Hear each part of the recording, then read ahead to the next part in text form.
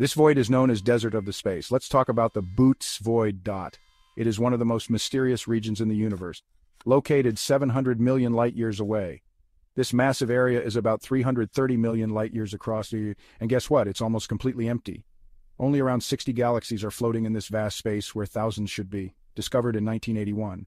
This cosmic desert makes us question how galaxies form and why large-scale structures in the universe exist as they do. Some theories suggest it formed by merging smaller voids or through gravitational forces during the universe's early expansion.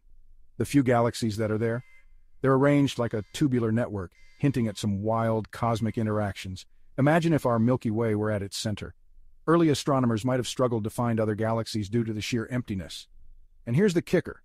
Studying these voids might give us clues about dark energy, the mysterious force speeding up the universe's expansion. So next time you gaze at the night sky, remember there's a whole lot of nothing out there just waiting to be discovered.